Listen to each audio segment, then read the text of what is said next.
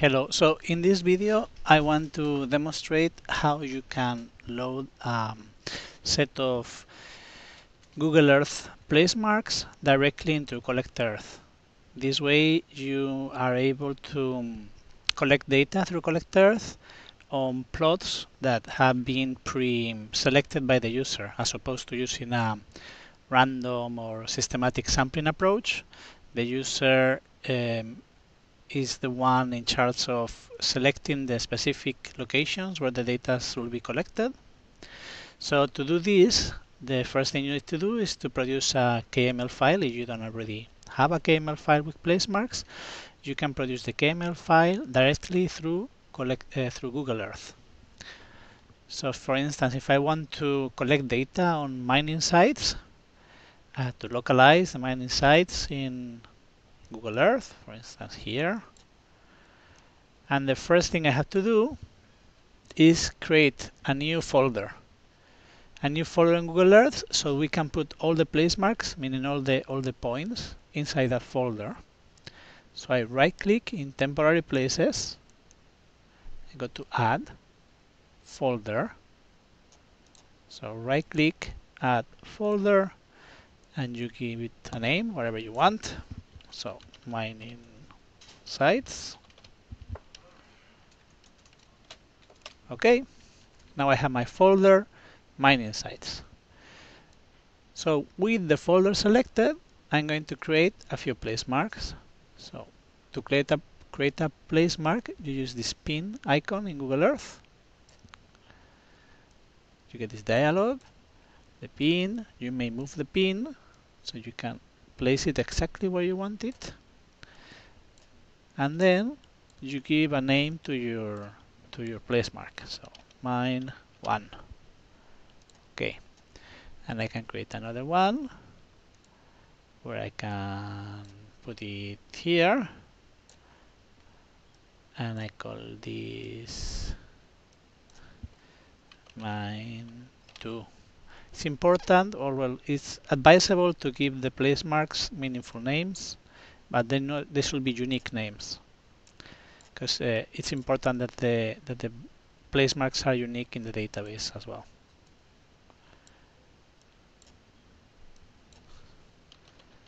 So you can do this as much as you want.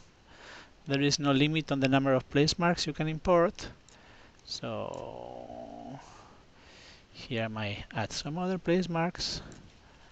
Call it, I don't know, we could call it better names than this, but let's just call them like this. Mine 4.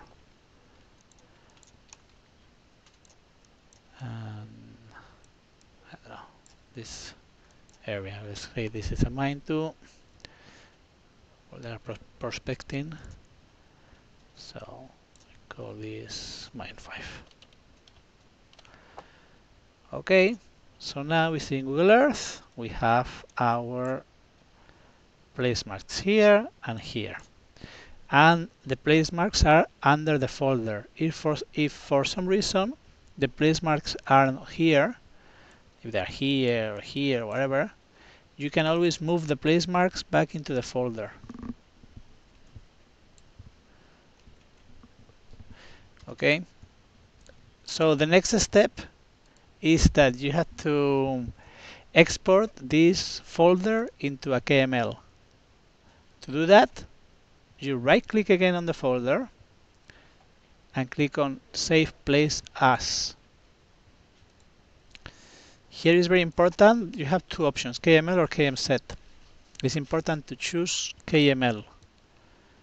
Okay, so I will save this into a folder called mining sites KML.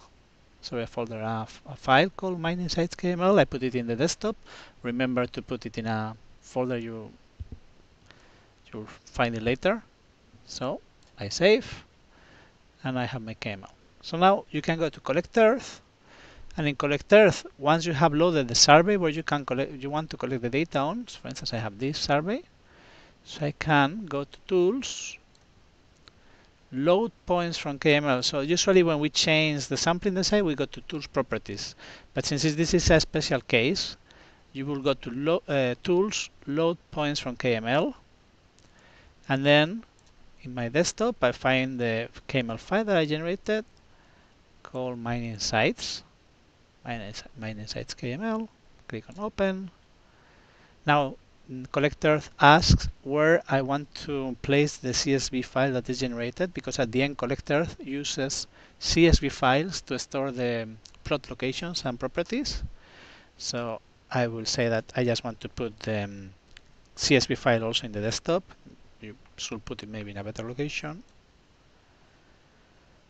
And now what happens is that in collector data in this folder in temporary places, it should be reloaded. And now I have 5 plots. If I go to the first plot, second plot maybe it's better. You see that in the middle, in the center, I have the place mark that I added, and then around it we have the plot. If you don't want to see the place mark, you may disable it using the tick here. So see on the left frame, you can tick and untick the KML.